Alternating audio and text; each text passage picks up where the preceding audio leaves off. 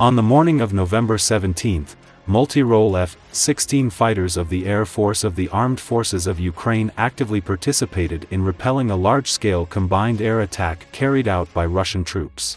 In total, around 120 missiles and 90 drones were launched.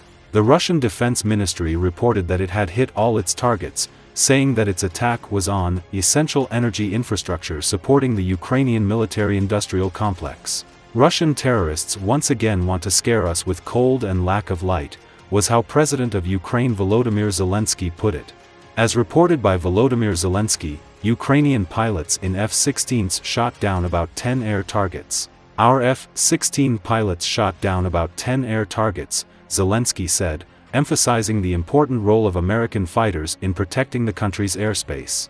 The information was also confirmed by one of the largest Ukrainian telegram channels, Mykolaiv Vanek, noting the positive impact of the F-16 on the course of military operations. While all the data on hits and shootdowns is being collected, I can only say one thing: the FKs showed themselves to be very strong, a ray of positivity in all this nonsense, the channel administrator wrote.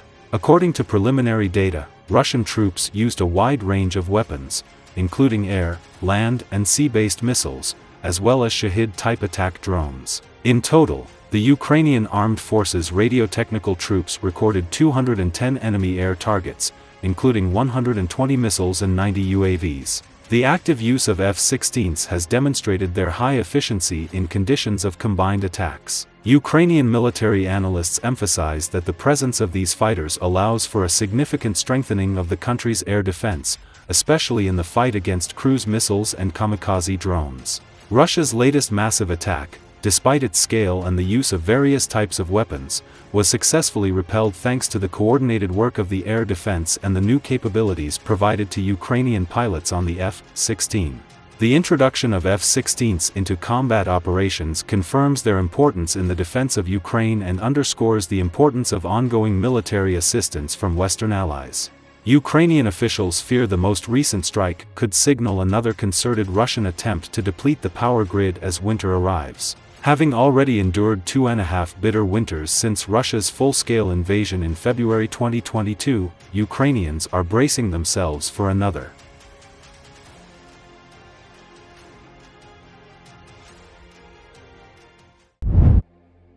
North Korean leader Kim Jong-un renewed his call for a limitless expansion of his military nuclear program to counter US-led threats in comments reported Monday that were his first direct criticism toward Washington since Donald Trump's win in the US presidential election. At a conference with Army officials on Friday, Kim condemned the United States for updating its nuclear deterrence strategies with South Korea and solidifying three-way military cooperation involving Japan, which he portrayed as an Asian NATO that was escalating tensions and instability in the region. Kim also criticized the United States over its support of Ukraine against a prolonged Russian invasion.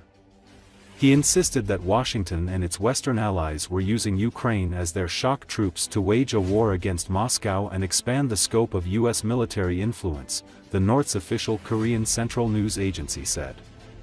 Kim has prioritized his country's ties to Russia in recent months, embracing the idea of a new Cold War, and displaying a united front in Russian President Vladimir Putin's broader conflicts with the West.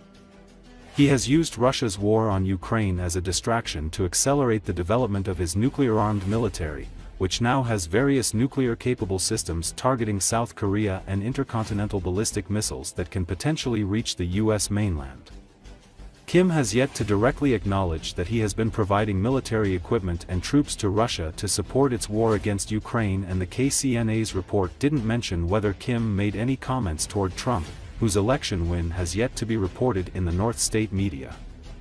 Kim met Trump 3 times in 2018 and 2019 in Trump's first presidency, but their diplomacy quickly collapsed over disagreements in exchanging the release of US-led sanctions and North Korean steps to wind down its nuclear and missile program.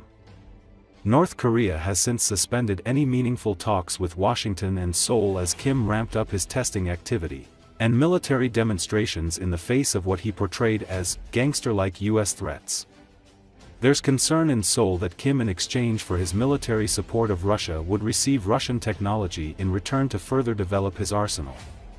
Trump's election win has touched off speculation about a resumption of a summit-driven diplomacy with Kim, which was described by critics as a bromance. But some experts say a quick return to 2018 is highly unlikely, as too much has changed about the regional security situation and broader geopolitics since then. While the North Korean nuclear problem was relatively an independent issue during Trump's first term, it is now connected with broader challenges created by Russia's war on Ukraine and further complicated by weakened sanctions enforcement against Pyongyang. Hwang Il-do, a professor at South Korea's National Diplomatic Academy, wrote in a study last week.